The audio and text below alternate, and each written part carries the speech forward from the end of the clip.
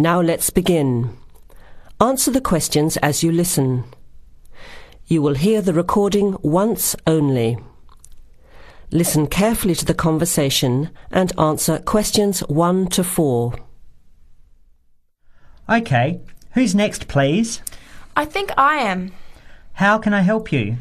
I just came in on flight 372 from Singapore at 11:30 and my luggage hasn't arrived. I've been waiting at the baggage claim for about half an hour now and everything seems to have come off the plane. The conveyor belt has stopped and all the passengers have gone. So I came here to find out what has happened to my bag. Can I see your ticket, please? Here it is. So you came from Hong Kong today and changed planes in Singapore, right? Yes, the connection in Singapore was a tight one. The plane got in late and I had to rush to get to the next flight. That's the problem right there. There wasn't enough time to get your bags onto the connecting flight. Normally Singapore Airport is very efficient. Now, I need you to fill in these forms. Your name? Jenny Lee. Address? I guess you want my address here. I'm staying with relatives. Just a minute, I'll have to look it up. It looks like 583. No, it's 533 East 67th Street in Riverside. Do you have the phone number there? Yes, I do. It's 9301 4269. So you came in on Qantas Flight 392. Do you know the number of the flight out of Hong Kong? Let me see. I think it was Cathay Pacific 900 or something. Oh yes, it says here, CX912. Before you hear the rest of the conversation, you have some time to look at questions 5 to 10.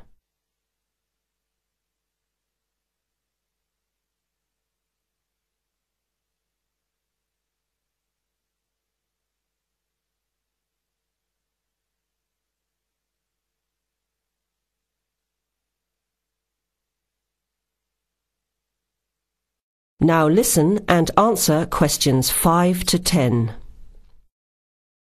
Right. Now, I need a description of the luggage. How many pieces did you check in? Just one. Can you describe it for me? Here is a picture to help you. Okay. It's a big bag, like this one. Rectangular. Not hard shell, but soft covered, and it has a zipper around the front. Is it black? No, sort of a grey colour. Any identification? Just a tag with my name on it. Any other features? Well, it has wheels and a retractable handle on the end, so you can pull it, as well as the handle in the middle. OK, that's fine. Now, if your bag missed the connection, I'm sure it'll be put on the next flight. I'll email Singapore as soon as I finish here. The next flight comes in at 17:50. That's 10 to 6 this evening. You can pick it up then. 10 to 6? That's too long to wait. Can I get my uncle to pick up the bag on his way home from work? Sorry, you have to be here yourself to clear customs. Of course, I almost forgot. Will the bag come here, to this desk? Yes. You pick it up here, then take it over to the customs area. By the way, don't forget to bring your passport. You will also need to have the key plus your ticket with a baggage claim number on it. Oh, okay. Guess I'll have to come back tomorrow then. It's lucky I packed everything I need for now in my carry-on bag. Yes, that's always a good idea. Be prepared. That is the end of part 1. You now have half a minute to check your answers.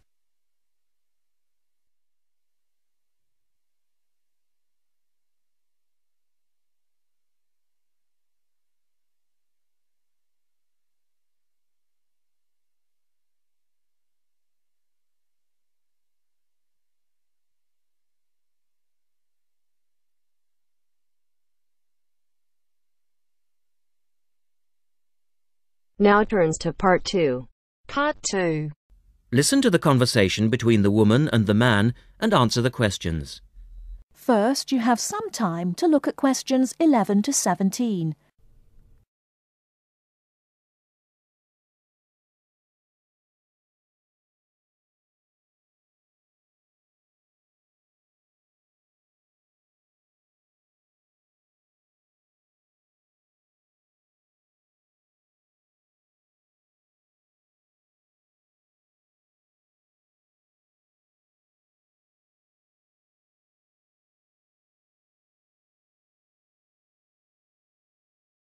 Now, listen carefully and answer questions 11 to 17.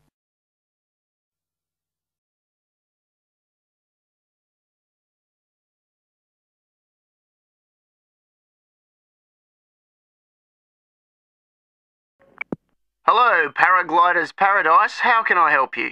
Oh, hi. I'm interested in doing a course in paragliding. Which course are you interested in? Well, I'm not sure. What's available? Well, we've got the introductory course which lasts for 2 days. Okay. Or there's the 4-day beginner's course, which is what most people do first. I'd tend to recommend that one. And there's also the elementary pilot course, which takes 5 to 6 days depending on conditions. We might try the beginner's course. What sort of prices are we looking at?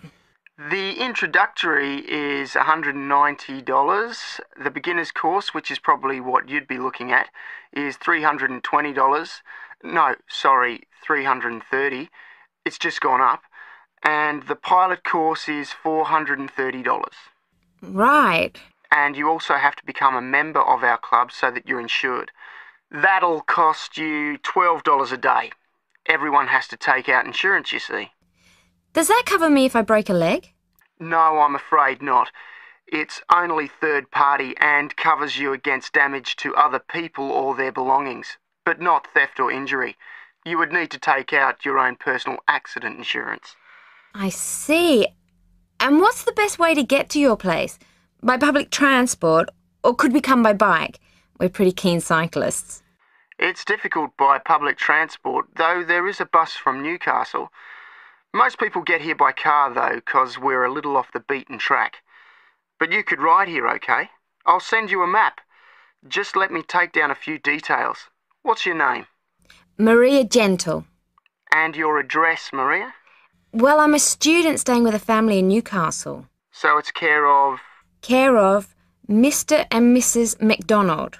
Like the hamburgers? Yes, exactly. McDonald. The post office box address is probably best. It's P.O. Box 676, Newcastle. Is there a fax number there? Because I could fax you the information. Yes, actually there is. It's 0249, that's for Newcastle, and then 775431.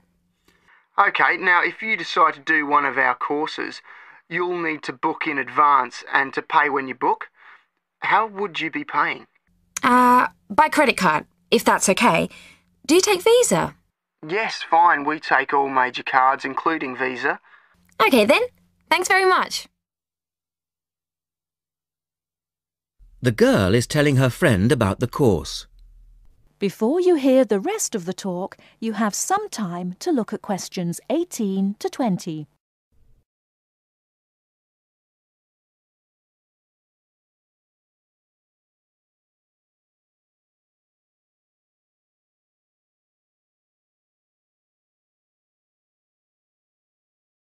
Now listen and answer questions 18 to 20. Hi, Pauline. Hi, Maria. What's that you're reading? Just some information from a paragliding school. It looks really good fun. Do you fancy a go at paragliding? Sure. Do you have to buy lots of equipment and stuff? Not really. The school provides the equipment, but we'd have to take a few things along. Such as? Well, it says here, clothes, wear stout boots, so no sneakers or sandals, I suppose, and clothes suitable for an active day in the hills. Preferably a long-sleeve t-shirt. That's probably in case you land in the stinging nettles. It also says we should bring a packed lunch.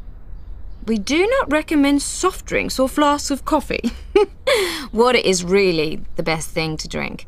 We need to bring suntan lotion and something to protect your head from the sun. Okay, that sounds reasonable.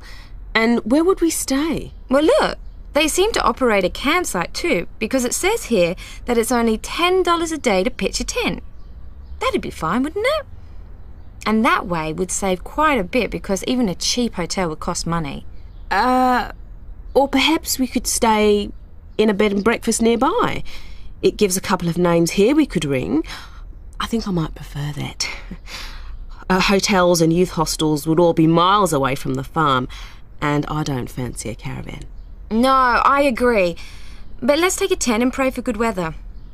Okay, let's do it. What about next weekend? No, I can't. I'm going on a geography field trip.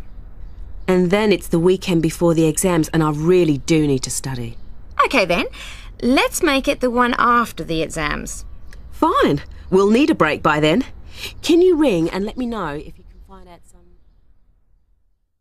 That is the end of part 2. You now have half a minute to check your answers.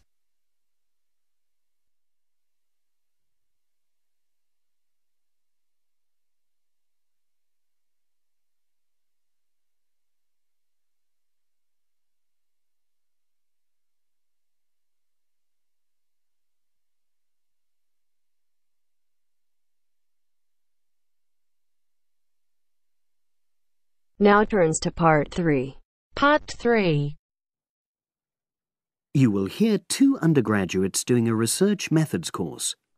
A girl called Leela and a boy called Jake having a seminar with their tutor. Now you have some time to look at questions 21 to 24.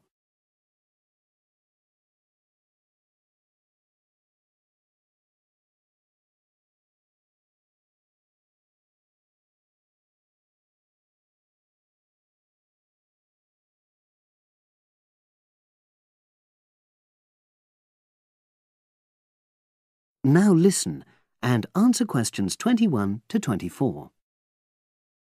So, the task I gave you both was to choose an article about a small-scale research project. Yes. You were then required to try to reproduce the research procedures in your own context, i.e. try it out for yourselves. Yeah, and that's what we've done. Great. So I'd like you to tell me a bit about the article and why you chose it. Well, the article's written by 2 university lecturers who had started using crosswords to help their students revise terminology for exams. And the crosswords were designed and set on computers. And we selected the article because, well, it seemed an accessible topic, even though we weren't familiar with the technique. You know, using IT to design crosswords for higher education. That's a good reason. So these lecturers wanted to see how well this innovation was received by their students. Yes. So how did you go about reproducing the research?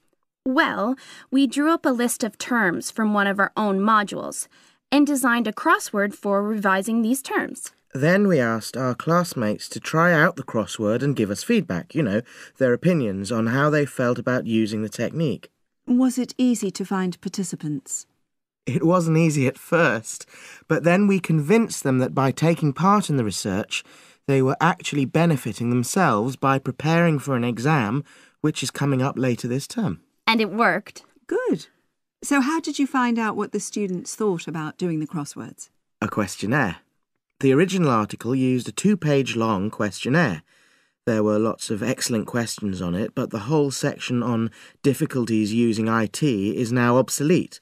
Old-fashioned even though it had only been written a couple of years ago. So you designed a shorter version? Yeah. Then we sent it to the 40 students by email and got 28 replies. I was taken aback by the fact that everybody we talked to thought this was a good return. I mean, the responses were well written. People had taken a lot of care, but I was really disappointed with the low numbers. Yes, an important lesson to learn for an apprentice researcher. Yeah. Now you have some time to look at questions 25 to 30.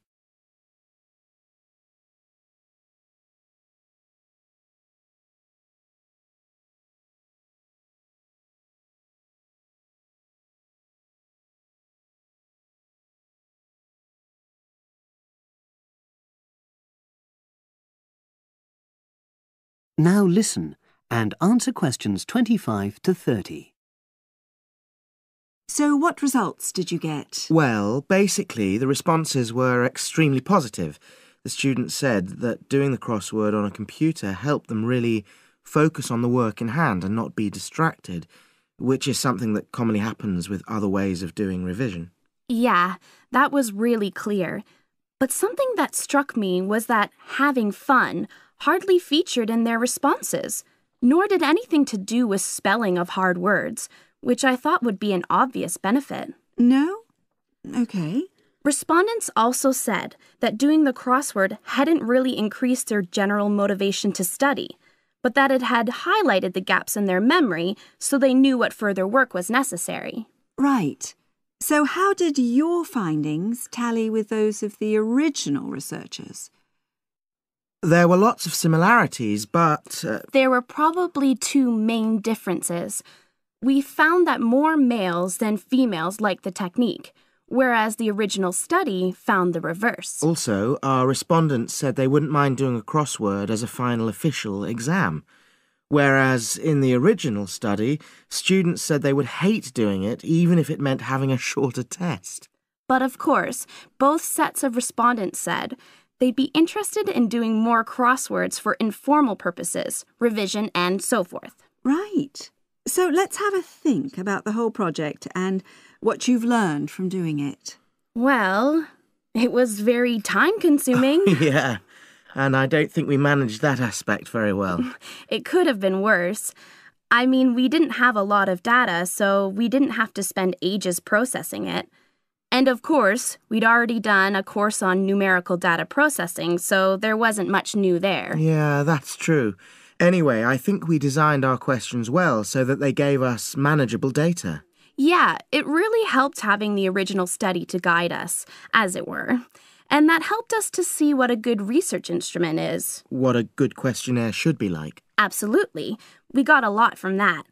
But when we were writing up the project, I'm not sure whether we'll know how to acknowledge the work of the original study.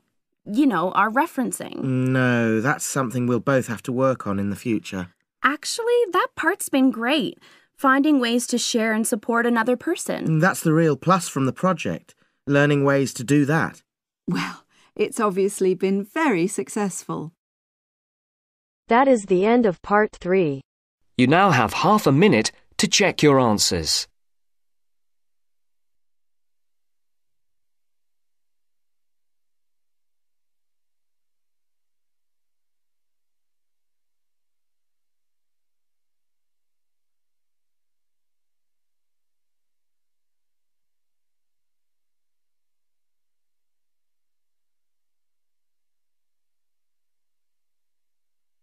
Now turns to part 4. Part 4 section, you will hear an introductory lecture to a course on Southeast Asia. First, you have some time to look at questions 31 to 40.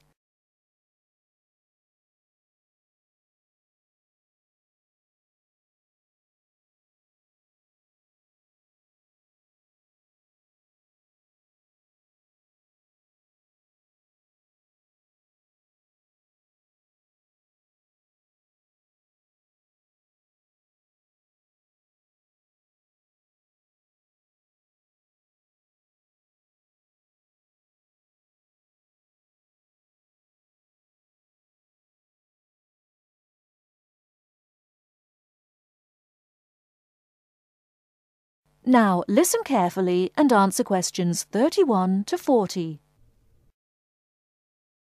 My name is Paul Stange. I'm coordinator of this course. It's called Southeast Asian Traditions.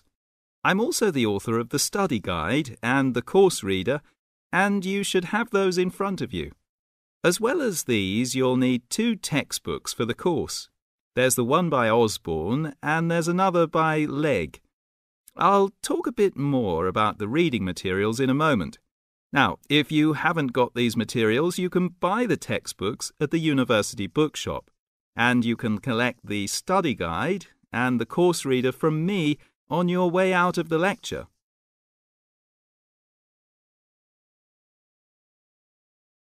The purpose of this lecture is simply orientation. What I'm going to do is introduce myself, talk you through the course, and give you some additional advice, apart from what's contained in the study guide, on dealing with the various assignments for the course. First of all, the materials. You'll find the 2 textbooks very clear, and they give a good basic coverage of the history of the region.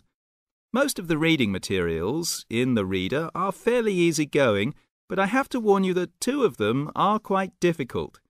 These are the readings by Smale and Bender, and of these 2, the one by Bender is perhaps the more challenging.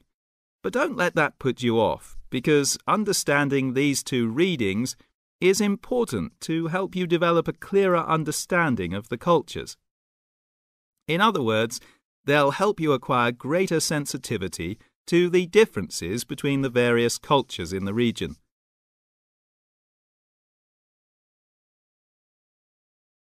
Now, the course itself.